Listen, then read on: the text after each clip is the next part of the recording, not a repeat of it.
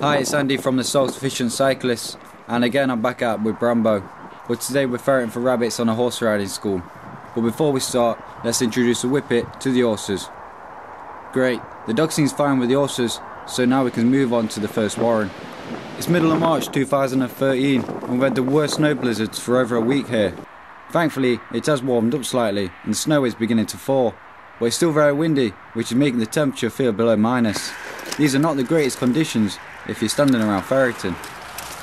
Today we're only using two polecat jewels, who are a pleasure to handle. It's been the first full season hunting for rabbits, and they've worked ever so well for me.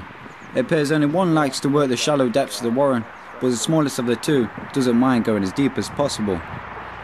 Well, it looks like Jip's shown an interest in this hole. Can you hear rabbits?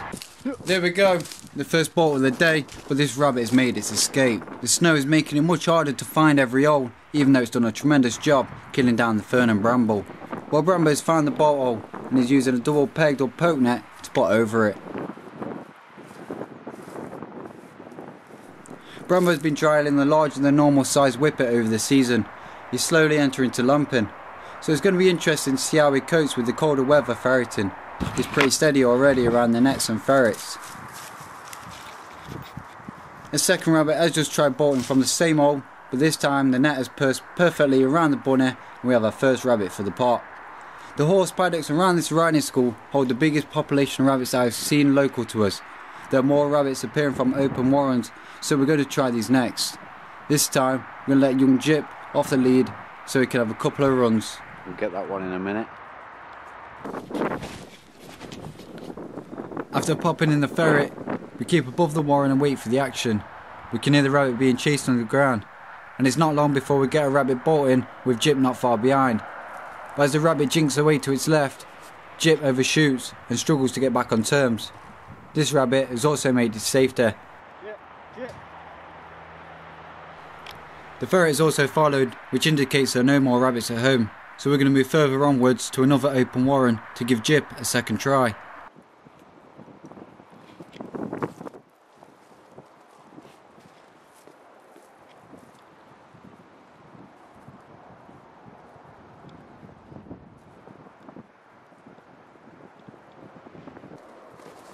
We get another rabbit bolting, and Jip does a little better this time, but even though he looks to be putting the rabbit under more pressure, this one also gets away. We're not doing so well at all, so we better start using them nets again, if they haven't frozen, that is.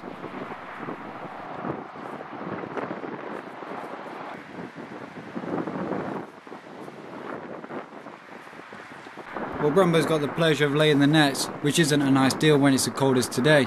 Just holding the camera is unpleasant, and my fingers are also feeling frostbitten. I'm not surprised Jip is hogging the grassy patches where the snow has melted.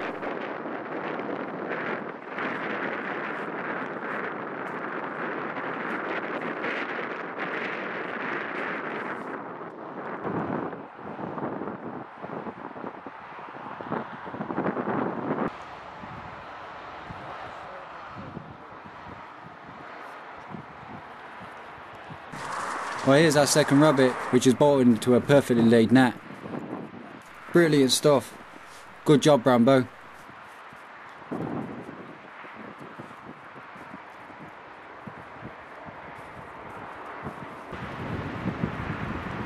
Well, I think it's going to be a good idea to carry on using the nets as we move on to some hedgerow warrens.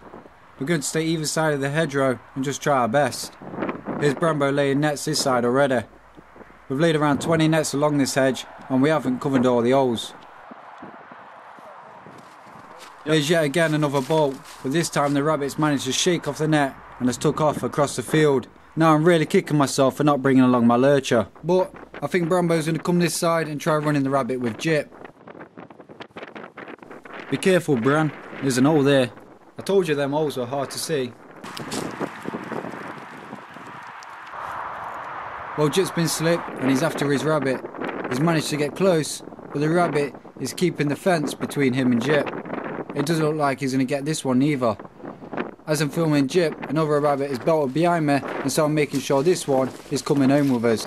If you've never been ferreting before, then you can see the nets don't actually harm the rabbits. I'm sure this rabbit doesn't know what's coming next.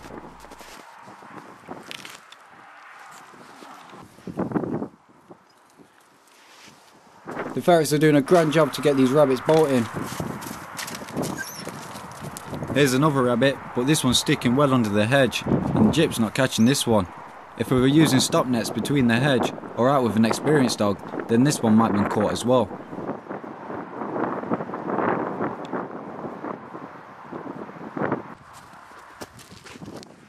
Even I miss them sometimes. I was struggling to push under the hawthorn hedge and just couldn't reach the rabbit. I know we missed a lot of rabbits today, but I don't mind as we caught some and had some good sport. Well, all we can think about is some hot rabbit stew when we get home. But as we decide to finish the day, my netting up made up for it once more, as the final rabbit bolts, pursing itself perfectly. Just 3 rabbits off this hedgerow, but a great end to the day.